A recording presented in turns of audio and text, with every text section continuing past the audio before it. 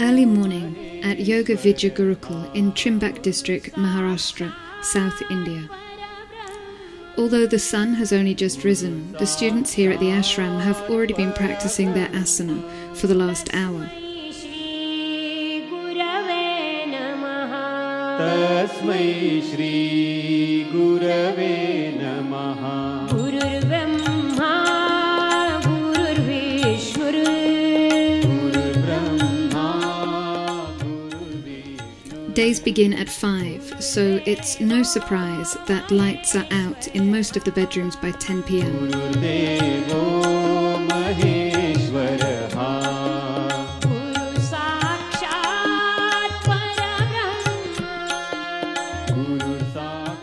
The life here is focused and simple. The students are here to learn yoga in the traditional Indian style, following Swami Satyananda. The landscape in which the ashram lies lends itself well to such a simple lifestyle, recalling Monument Valley in its grandeur, and is a sacred place for devotees of Shiva.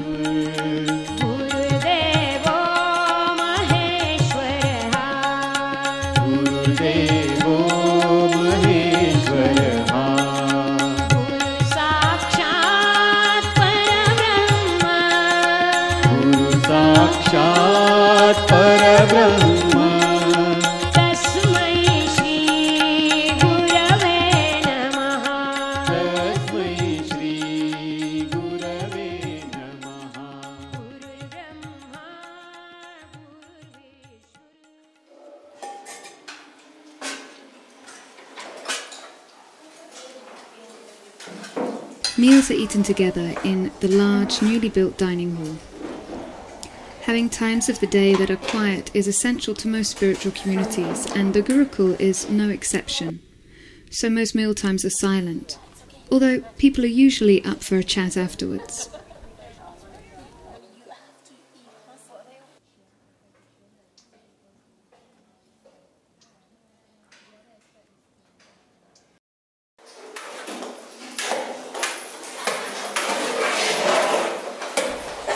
Diet is a very important part of a yogic lifestyle.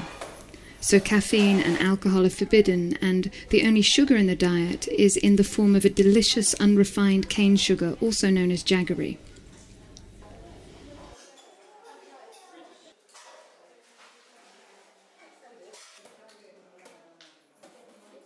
The food is simple and nutritious, with Indian staples like rice and chapatis served most days.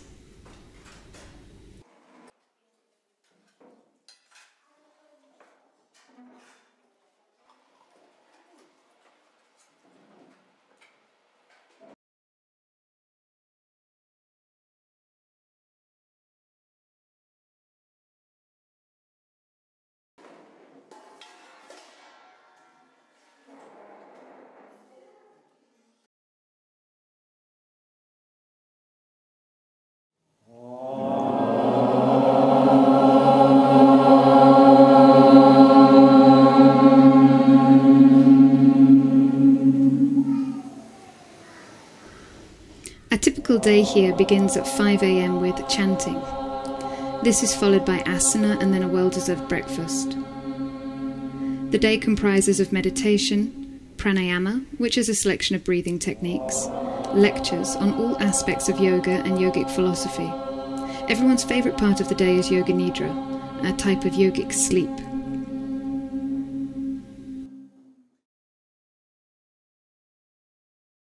Nothing gets done by itself.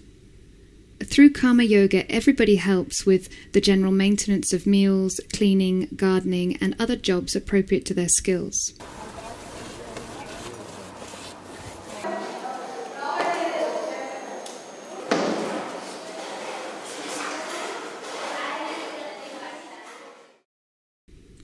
Gurukul isn't any typical ashram in India. It's a not-for-profit organisation staffed entirely by volunteers, including the directors. It is closely integrated into the local community through ongoing charity work with the Seva Fund. The signature of Gurukul is its heart, selflessness and sincerity.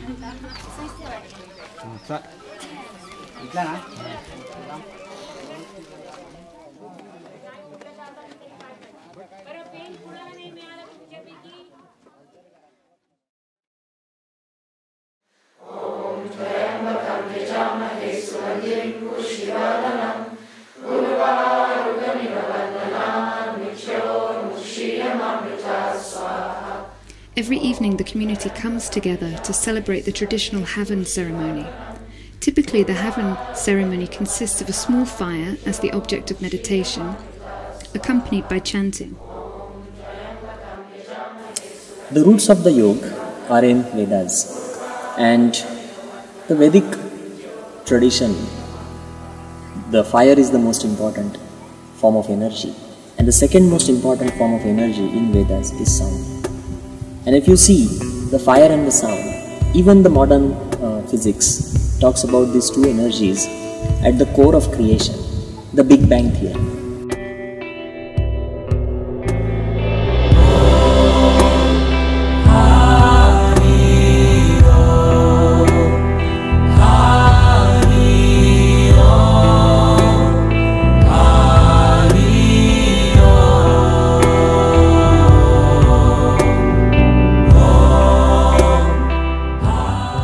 So the science talks about this heat and sound form at the creation, at the time of the creation. And Vedas have said the same thing. If you want to create a new energy, if you want to create a positive energy, you have to use the fire and sound.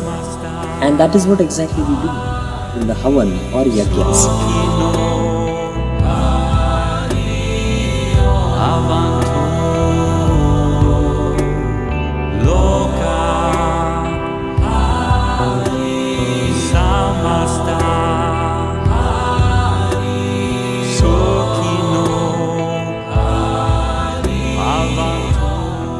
And then we use the purified butter, the ghee, for putting it into the fire to let the fire spring, let the fire burn.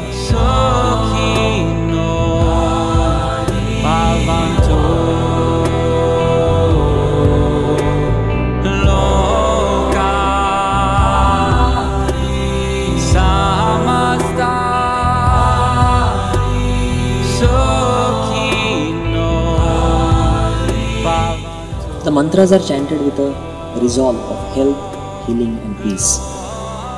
Universal peace.